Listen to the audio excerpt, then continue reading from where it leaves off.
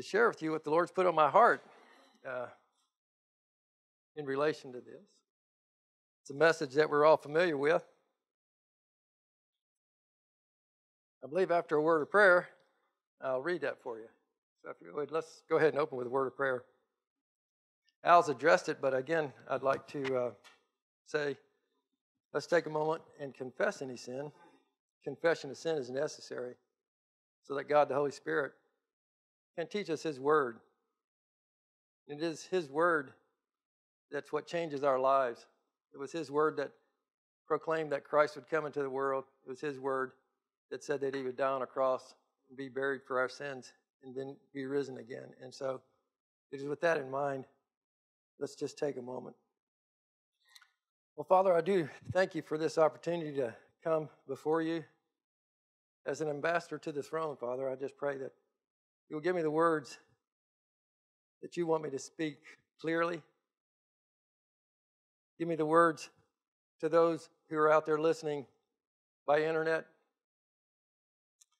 and in this classroom setting, that there'd be clarity, be simplicity. I pray for that, Father. I pray that now in Christ's name. Amen. Well, if you'll turn to your Bible there in Luke, this is the part of the story pertaining to the birth of Christ. This is after He's been born. Joseph and Mary, she's given birth, wrapped her son in the cloth, and now we're going to pick up where it says, verse 8. And in the same region there were some shepherds staying out in the fields and keeping watch over their flock by night. And an angel of the Lord suddenly stood before them, and the glory of the Lord shone round them, and they were terribly frightened. And the angel said to them, "Do not be afraid, for behold, I bring you good news of a great joy, which shall be for all the people. For today in the city of David there has been born for you a Savior, who is Christ the Lord. And this will be a sign for you. You will find a baby wrapped in cloths and lying in a manger." And suddenly there appeared with the angel a multitude of the heavenly host, praising God and saying, "Glory to God in the highest, and on earth peace among men, with whom He is pleased." And it came about when the angels had gone away from them into heaven, that the shepherds began to say to one another, "Let us go straight to Bethlehem then, and see this thing that has happened, which the Lord has made known to us." And they came in haste and found their way to Mary and Joseph and the baby as he lay in the manger. And when they had seen this, they made known the statement which had been told them about this child. And all who heard it wondered at the things which were told them by the shepherds. But Mary treasured up all these things, pondering them in her heart. And the shepherds went back, glorifying and praising God for all that they had heard and seen, just as it had been told them. Well, today's lesson for me, I don't have it on your paper, but I've got it here, is really cycling by faith, the Word of God as it's related to the birth of Christ. And to me, that's what's important here. I'll give you a little background as to why. Christmas, I'm more nervous now talking to y'all about certain things. Christmas for me was not really a big deal. It was not a real pleasant memory. And so the majority of my life has been focused on basically the death, burial, resurrection, and ascension of Jesus Christ than it has been on His birth. And so it has taken me to cycle the Word of God by faith as it relates to the birth of Christ for me to get a clear understanding. Now, naturally, if He wasn't born, we wouldn't have the other parts of it. But my point is that I didn't focus much on that because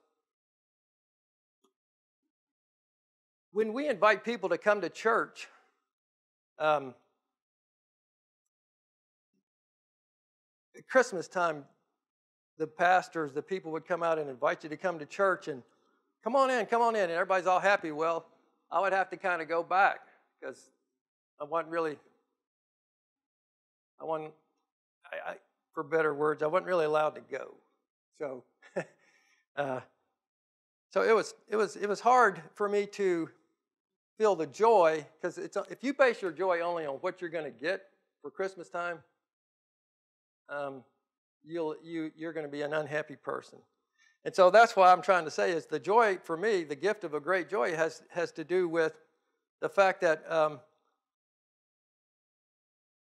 we walk by faith and not by sight. We walk by faith, not by sight. So when I heard this passage of Scripture, Ephesians 2:8-9, and it goes like this: for by grace, I don't deserve it, I can't earn it, for by grace you are saved.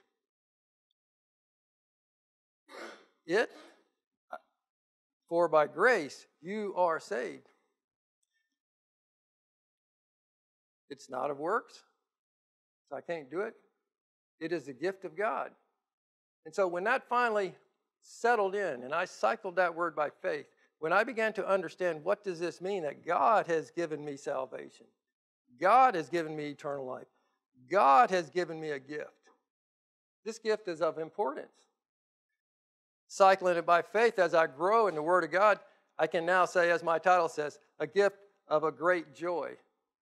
Kind of was interesting, we were discussing that, going back and forth in this passage in verse 10, it says, and the angel said, do not be afraid, for I bring you good news of a great joy. Well, it depends on your Bible.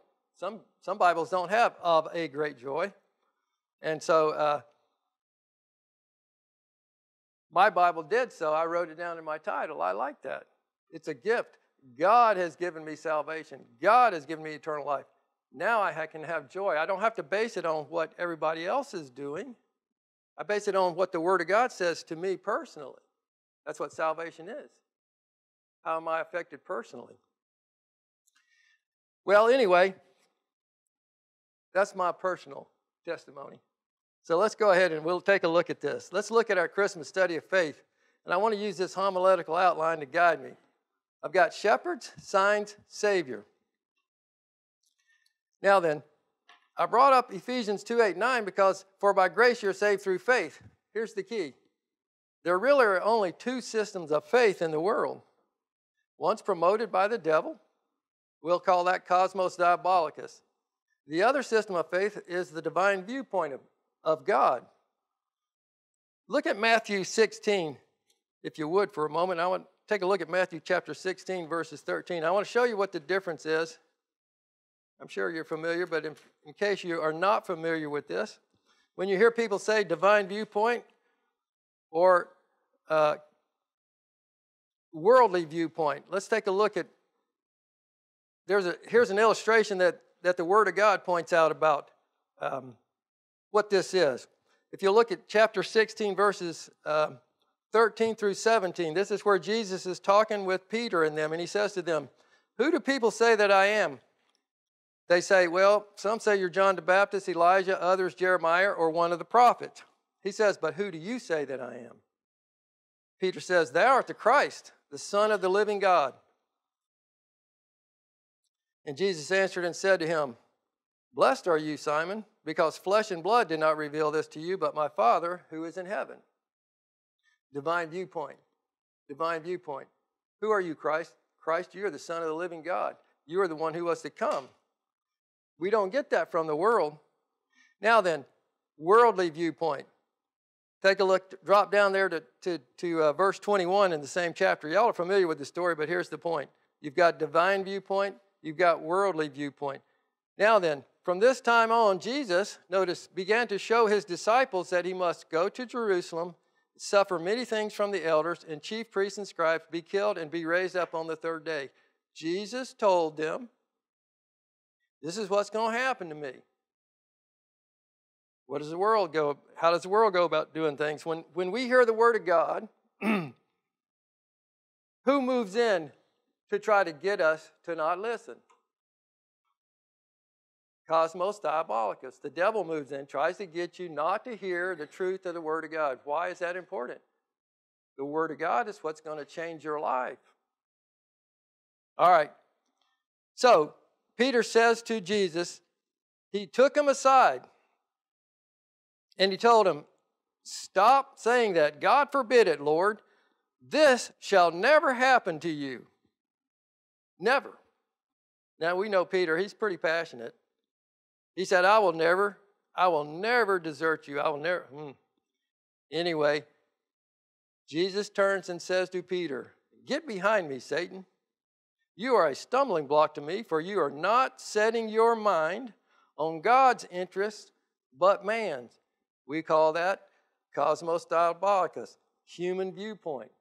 That's when we're born into this world.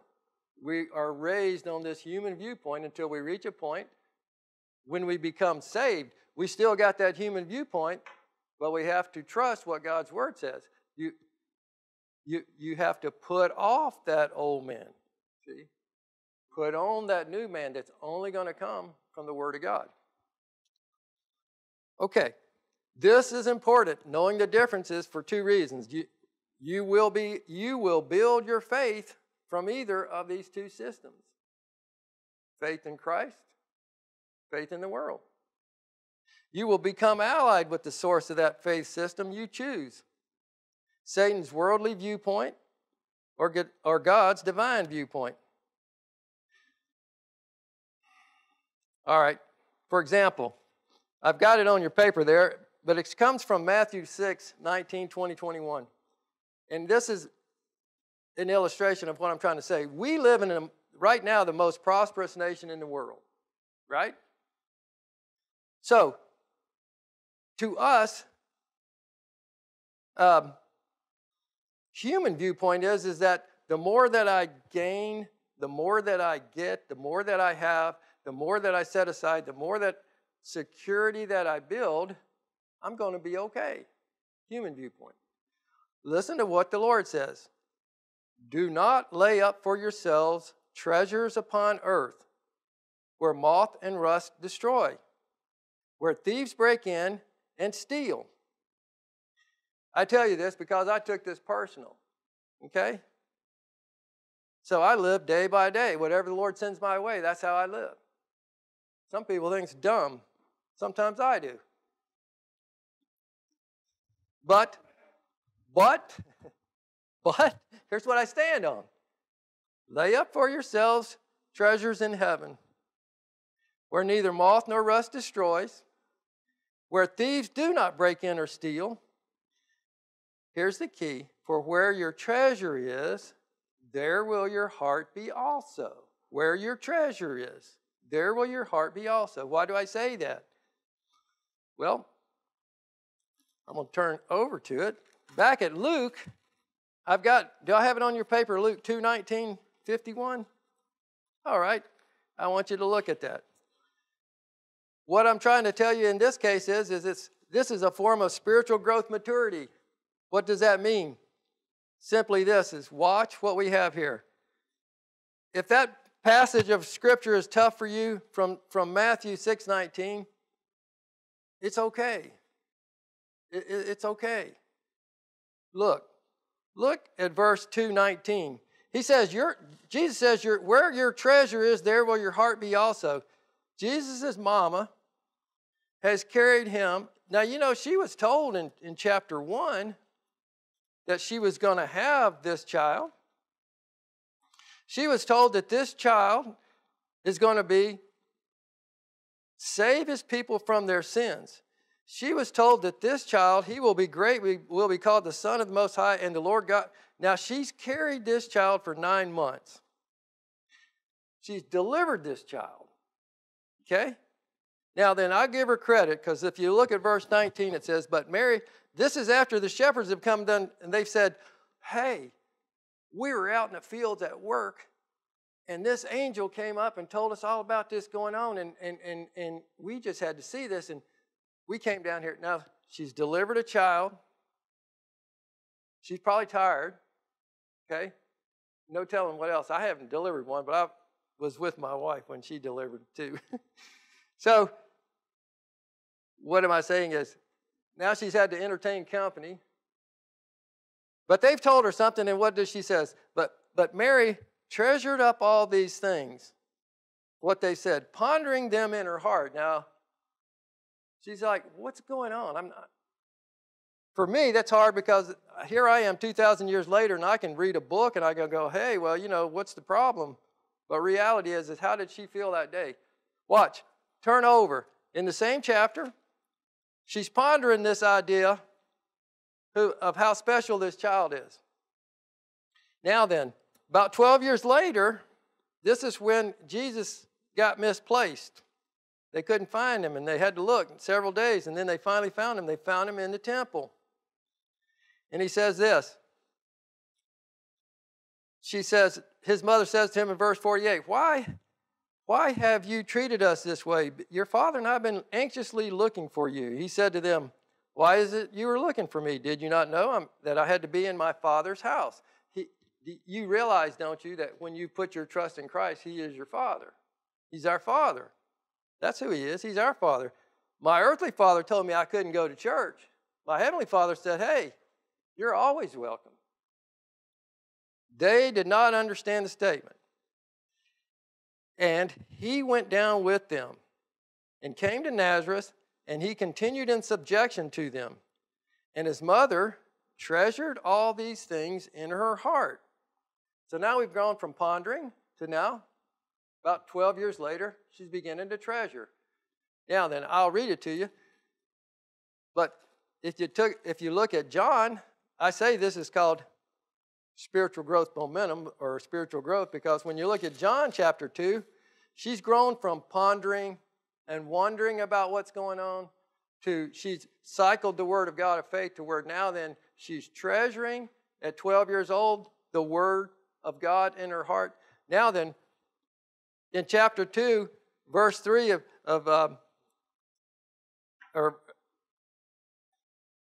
calm down, Ernie. John 2. Here we've grown. My point is we've grown to this point now.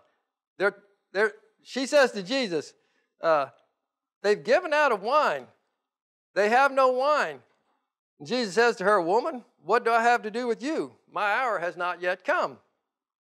And here's my point. If you don't get anything out of my lesson today, listen to this. Do what Jesus says. She says to him, look at how she's grown. I've wandered over the Word of God when I first hear it, but I've cycled it. I grew to where now I begin to treasure it. Now then, his mother says to the servant, whatever he says to you, do it. Do it. We sit up here and we teach all the time. Well, excuse me, we don't, but we have good teachers. And they tell us God's Word.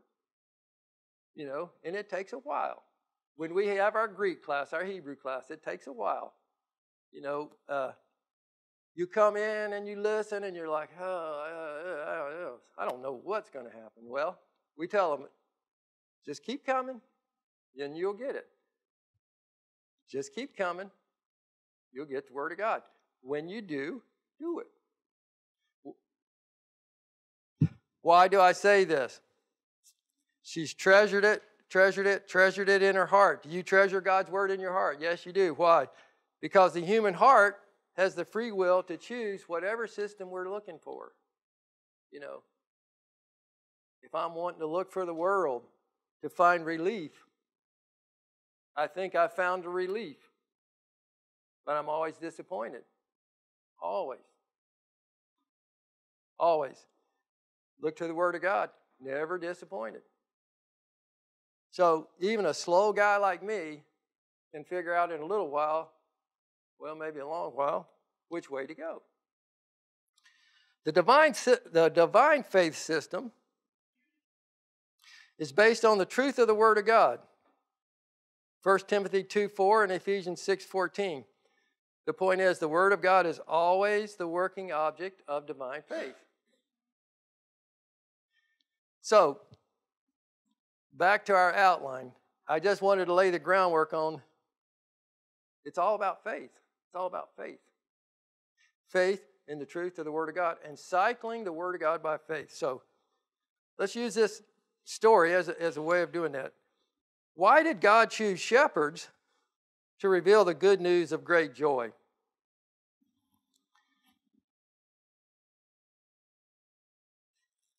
I'm going to read it to you, but if you look on your paper, you're going to see a verse there. And if you want to turn to it, you're welcome to it. But here's the point. They were faithful. Okay? They were faithful. But Paul writes in 1 Corinthians, and this is why it's important to me. Why did God choose these shepherds? Well, listen to what Paul writes. He says, "For consider your calling, brethren, that there were not many wise according to the flesh." See, not many mighty, not many noble, but God has chosen the foolish things of the world to shame the wise. God has chosen the weak things of the world to shame the things which are strong, and the base things of the world, and the despised. God has chosen the things that are not, that he might nullify the things that are, so that no man should boast before God. For by grace you are saved through faith, and that not of yourselves. It is the gift of God, not of works, lest any man should boast. The idea is it's all about God, what he's done. What do you believe is what he's asking you. In whom do you believe? So, why did he choose these shepherds? Well, let's take a look at them for a moment. You've got a pivot of believers here I've listed, and that's the key. They were believers in the Word of God, and they were looking for the Messiah. They were looking, according to God's Word, they were looking for these people. All of them have a unique title except for the shepherds. Mary and Joseph, they were considered righteous, and you'll see the passages there. Zacharias and Elizabeth, he was a priest. They were considered they were righteous. The title is in the scriptures that says that. Simon, the righteous man in the temple. Anna, the widowed prophetess living in the temple. All right, they all have that title, righteous, with them. Now then, it has, and these shepherds. And these are the only recorded pivot of believers that are still looking for the redemption of Jerusalem. And that's at that end of that passage, Luke 2:38. They're looking for the redemption of Jerusalem. God's plan of redemption for fallen man has always been the same. By grace through faith. Always been the same. Old Testament believers have always been saved the same way, by the prophetic gospel of Jesus Christ. New Testament believers are saved the same way, by the historical gospel of Jesus Christ. What is the gospel?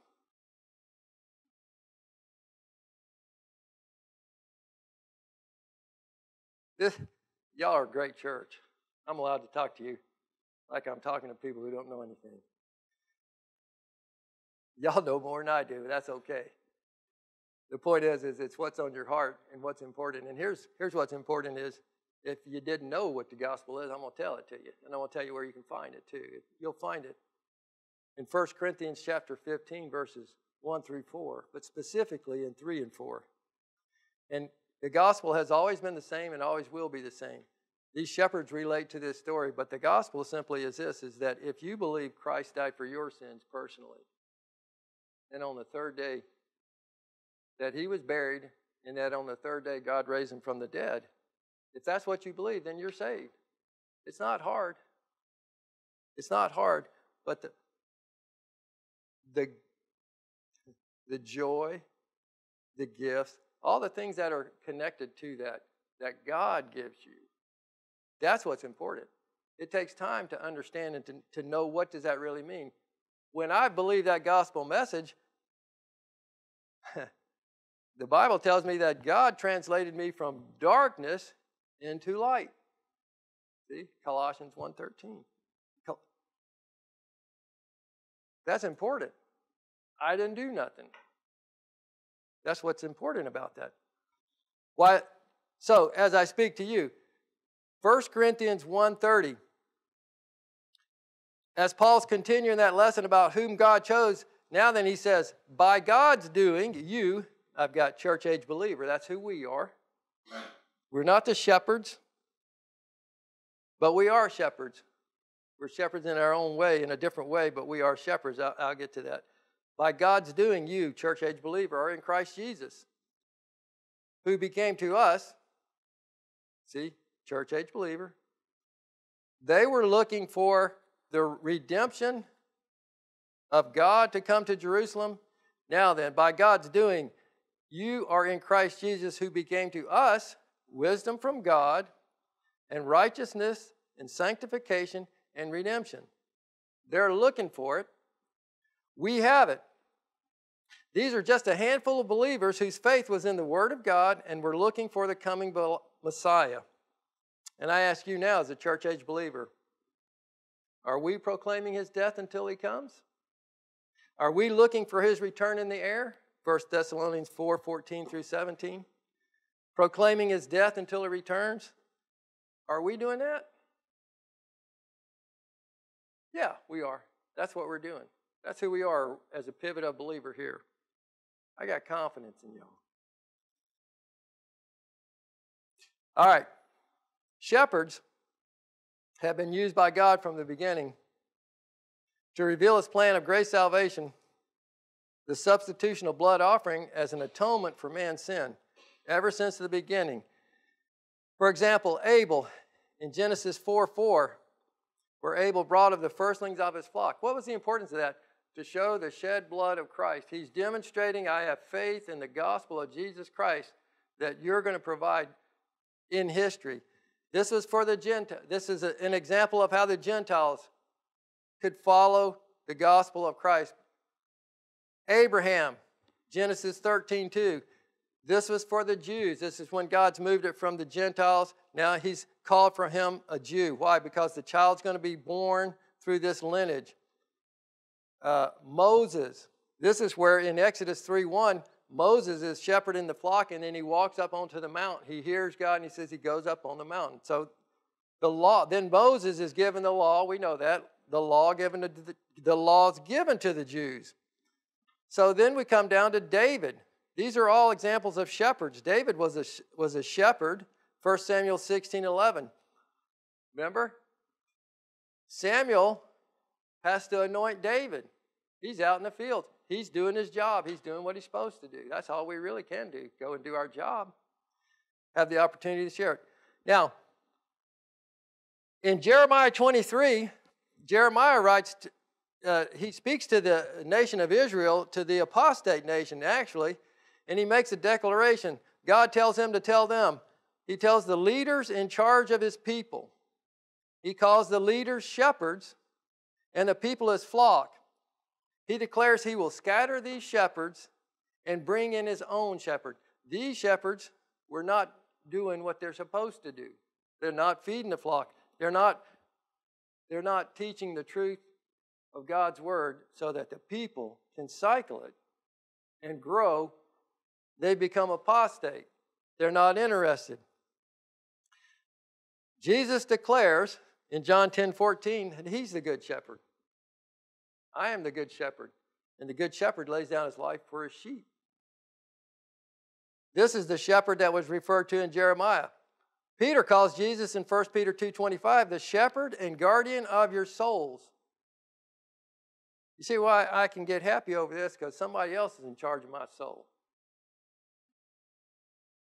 Now it's up to me to listen to what he tells me in order to keep my rear end out of trouble.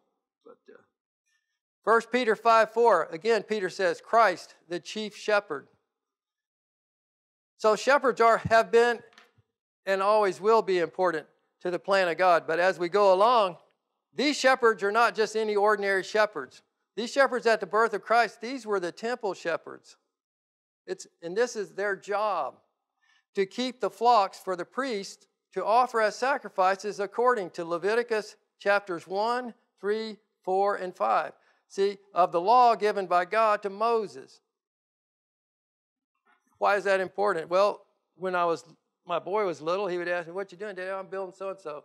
So why are you building that? Well, I'm a carpenter, I do so-and-so. Well, these men's job, so when their kids say to them, what you doing? Well, I'm tending the flocks of sheep that the priests are going to offer as a sacrifice.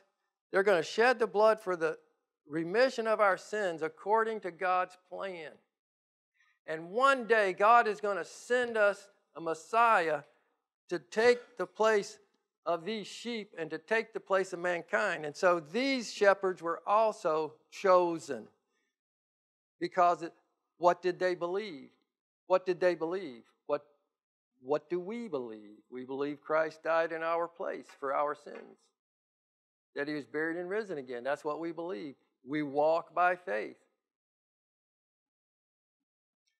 The good news, these were the burnt offerings, the peace offering, the sin and the guilt offering. These were all laid out by God to Moses.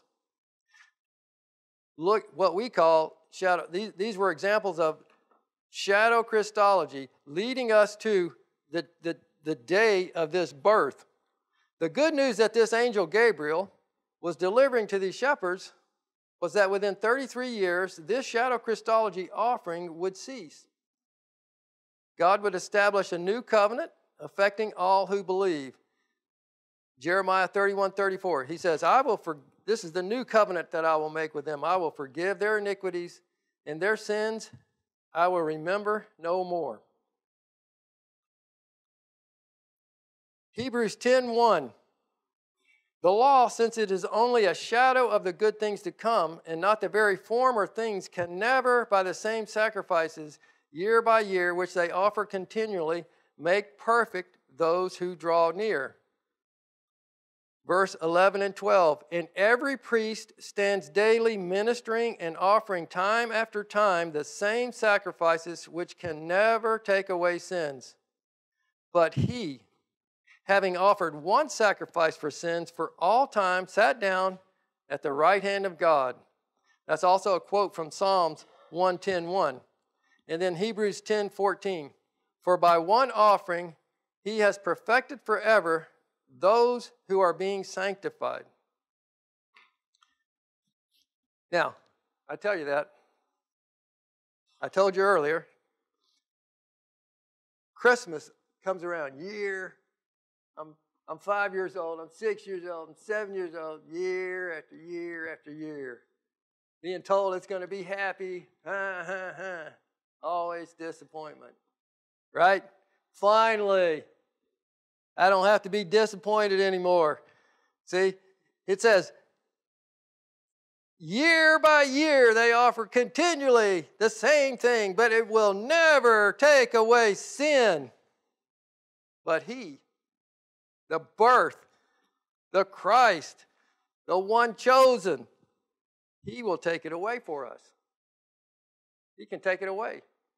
Suffering, misery, whatever. He can take it away. See, so I don't have to hang on to it anymore. All right. Doctrinal point. The point is, these believers were chosen. God reveals his plan to them. It doesn't matter. It only takes a remnant of believers to proclaim God's grace plan of good news for the whole human race. It only takes us. We don't have to be smart. We don't have to be whatever. All we have to do is say it. Tell them. All right. Signs. As we're moving along here, signs. Signs are used by God in the Old Testament as a grace marker of deliverance before judgment. Let me give you a couple of examples. A grace marker of deliverance before judgment, because he's going to judge the world. In fact, Jesus says, already been judged. He that believeth not has been judged already. See, I didn't come into the world, he says, to condemn the world, but that the world through me might become saved. Human viewpoint, divine viewpoint. Jesus says, the world can become saved. That's God's viewpoint, the whole world. We walk around here thinking, well, The world tells us there's no way. Our Lord tells us, I am the way. 1 Samuel 2:34 is where this is a sign.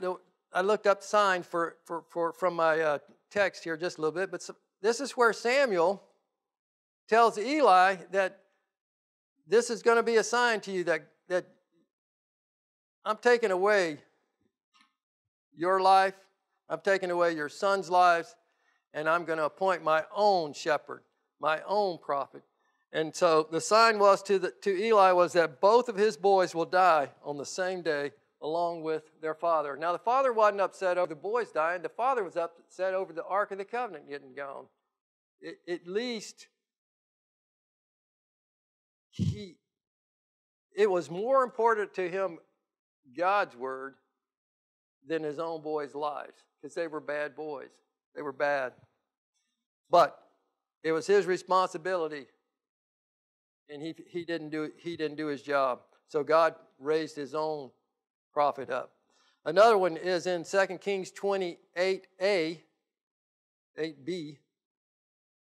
And this was a sign that to Hezekiah, and that was that he was going to prolong his life for 15 years, longer than, he'd said he was sick and he was going to die, and he says, oh Lord, he prays to the God, and he says, okay, well I'll prolong your life 15 years. So Hezekiah says, well, how am I going to know that's true? And he says, well, I'll give me a sign so that I know this is true. And basically the sign is that if the shadow would go back 10 steps, like, in other words, the sun's going to go back rather than keep going in the same way.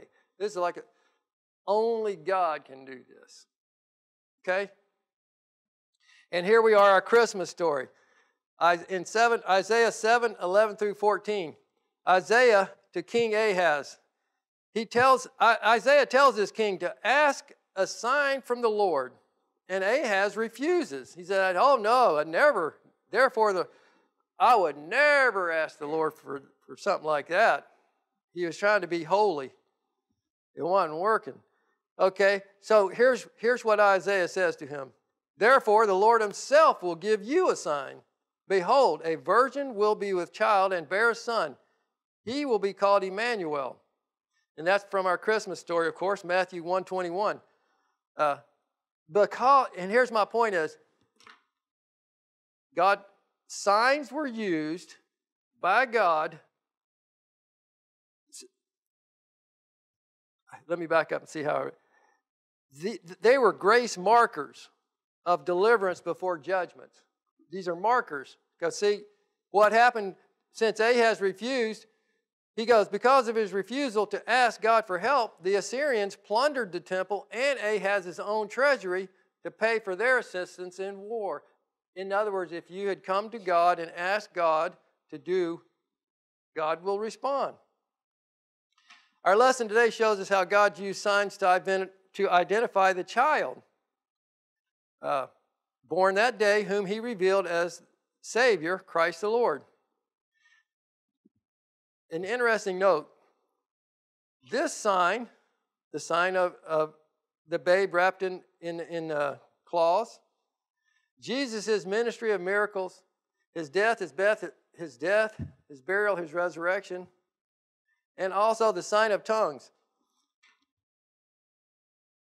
These are going to be the last signs God uses before he places this nation of Israel under the 5th cycle of divine discipline. He does that in 70 AD. Remember, why is that? Well, 1 Corinthians 1:22 through 24 tells us why God uses signs to the Old Testament believers. Jews require a sign and the Greeks seek after wisdom. We preach Christ crucified. To the Jews a stumbling block, to the Greeks foolishness. But to those of us who are called both Jews and Greeks, Christ is the power of God and the wisdom of God.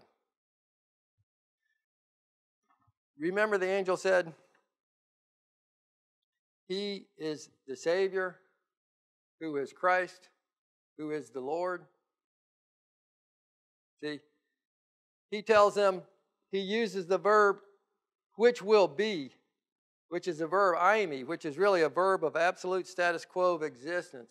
It's future, middle, indicative, but the point is that this Christ child, this child will be the Savior of the world. This child is the Christ whom you've been looking for. This child will be the Lord. The Word of God is always the working object of divine faith. Now, I like this passage of Scripture because I like the faith, because we're saved by grace through faith. Faith means a lot to me. And I liked it because this is a real good example of if you ever want to teach the faith cycle to somebody and you need this is the faith cycle. This is a visual faith cycle, I guess is what I'm trying to say. How so? Well, just for example, the angel of the Lord gives the shepherds the word of God. Faith comes by hearing. Romans 10:17. So they hear the word of God. All right, the angels leave. Then they go, They began to talk to themselves, and they go, we've got to go see this because of what this angel has said. So they began to believe the word of God. Hebrews 4:2 tells us that when we hear the word of God was of none effect to the Old Testament believers because they didn't attach their faith to it. When you attach your faith to the word of God, it produces, you believe the word of God, and in this case, they believed it, and so they said, let us go. See? Let's go. Boom. Where are they going to go? Well, next comes applying the faith of God. Well, we're going to go where he said to go. I hear what the word of God says. I believe what the word of God says. Now I'm going to go do what the word of God says. I apply the word of God to my life. My life becomes better when I do that. So they applied it. They go and see Mary. And then to me that's exciting too is when they had seen this, they go and see Mary. And then it says they made known the statement which had been told them about this child. And the shepherds went back glorifying and praising God for all that he had heard and seen just as had been told them. So what am I saying? God proclaimed his son would come. His son would be born. He said, even in his word that the son's going to grow, he's going to die on a cross for the sin of the world. He's going to be buried. He's going to be risen again. These shepherds understood that message. They understood you can look to God's word. He's never going to let you down. He's going to always produce what he's promised he's going to do. And so, in closing, what I'd like to do is I guess I want to remind us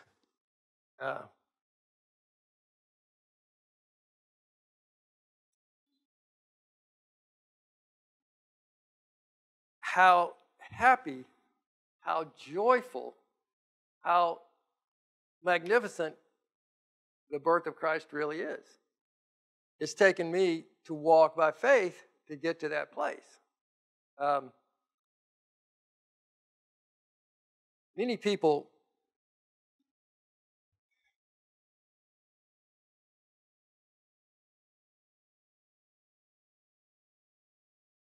don't have that. There are many people out there who were like I was. So my prayer for us this Christmas is to open your eyes and look around and see.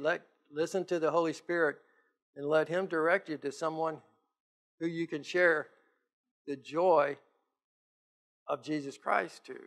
I hear it all the time on the TV and the guys, but the bottom line is do that.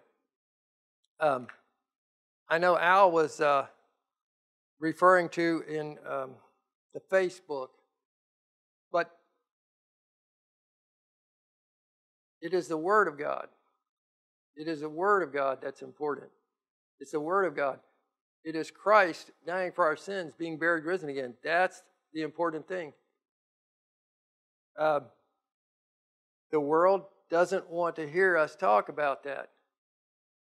Don't listen to the world. Listen to the Word. What I was getting at is kind of our numbers are shrinking. So maybe if we just go out there and ask somebody to come to church, it's not that hard. Just ask them. We don't have to have special tools. We have a mouth. Just ask people. Somebody asked me to come, and that somebody asked me to come, and it was not to church in the sense of they asked me to come talk to a man, and he explained to me the gospel, and that's all it took. Like then God couldn't get rid of me. It was like, he can't get rid of me now.